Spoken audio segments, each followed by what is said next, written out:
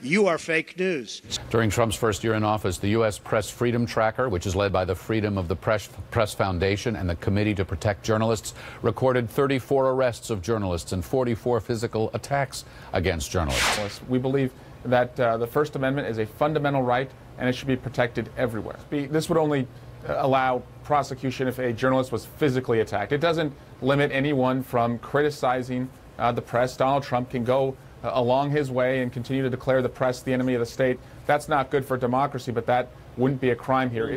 For the record, that there is a camera present in this hearing room. King TV is here, and other reporter is present. As you watch this short video, know that I have worked for the Indianapolis Star and the Ohio Call and Post newspapers as a daily beat reporter and editor, respectively. I was a First Amendment scholar before I finished law school in 1993, and the only classes I actually earned A's in were constitutional law and First Amendment law before I went on to win several First Amendment trials. So, don't you touch my camera. Don't you touch my camera. I want him arrested. Now he's on me. Pardon the remnants of my cold, by the way. But please take a look at some of these more extreme examples. Now, while the actual physicality of these other attacks is in some ways greater than mine, my example is no less egregious. This is particularly true in light of the fact that this was a controlled environment in which we have a highly established lawyer as the perpetrator of violence. Now, to compound the injury, he and his lawyer both refused to show any contrition or remorse. His lawyer, Terry Johnson, sits on a panel of the Office of Lawyer Regulation as I now currently await the final determination as to what should happen to Attorney Rattan. That's the respondent in this case. Now, Johnson chided me recently with a comment, "You haven't changed a bit." Now, this from a man who has a history of representing abusive white men of privilege, including a frat house that has been banned from college campuses and has actually killed someone. So, well, the point is, folks, we as journalists don't have to change, especially when we are operating within the clearly prescribed limits of the law.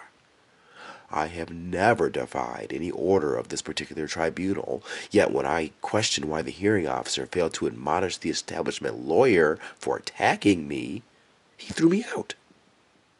Now, apparently I am not allowed to tell him I will be raising the question of his conduct with the Wisconsin Supreme Court. I guess reporters don't have that authority in Wisconsin.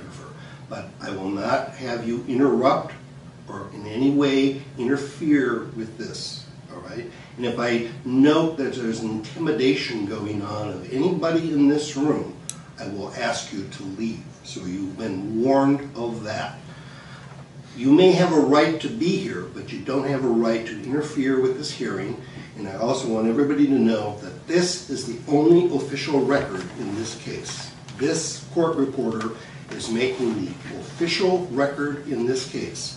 So the purpose of having a videographer here is unknown to me, but I'm letting you all know that that's my position. So when you start snapping pictures of everybody in this room, if I feel it in any way is there for the purpose of harassment, I will ask you to leave. So you're being formally warned. A videographer should set up a camera and let it run. When you start snapping pictures, you're already on questionable ground here. So you've been warned. Now, if I may briefly, Your Honor, I have, ever since I was a trial attorney, I've been running my own videos of cases since the 90s with VHS. I have never once encountered any situation in which I've been professionally reprimanded, and I don't intend to run afoul of that today.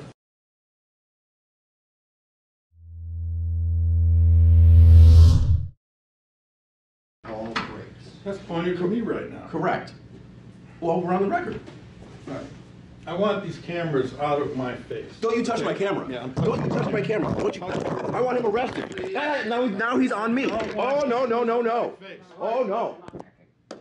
Let's all deal with this in a mature, appropriate, professional fashion. I have been. All right. I will make that decision. I've made my ruling. I understand your issue. That camera's been pointed at me and the witness for most of the hearing already.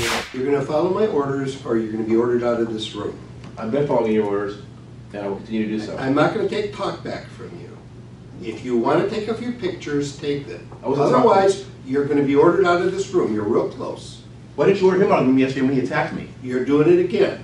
That's a question. Now, you don't get to ask me questions. You get to follow my orders. I'll take it up with the Supreme Court. I'm done talking. Thank you. You're out of here. You're out of here now.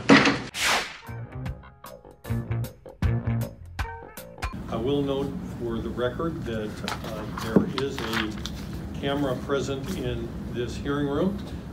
King TV is here and other reporter is present. I have talked to the attorneys involved in the matter about the presence of that camera. It is obviously a public hearing and open to the public. My concerns earlier was on space, which has been resolved at this particular location, and also with any effect it has on the witnesses that will be giving testimony.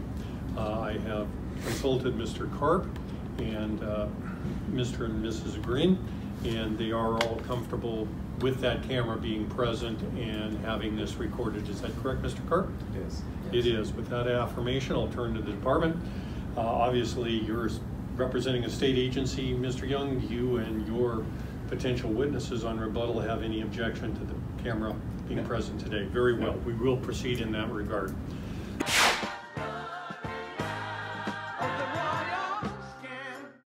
The jury in this case, being duly impaneled and sworn, find the defendant not guilty. Thank you, Your Honor. Yes, thank you, Mr. Speaker. Going to get my being done. Not here. In 20 years since I started running video of my own civil rights trials, I have not been put out of court for my conduct in probably 200 or more hearings or trials until today.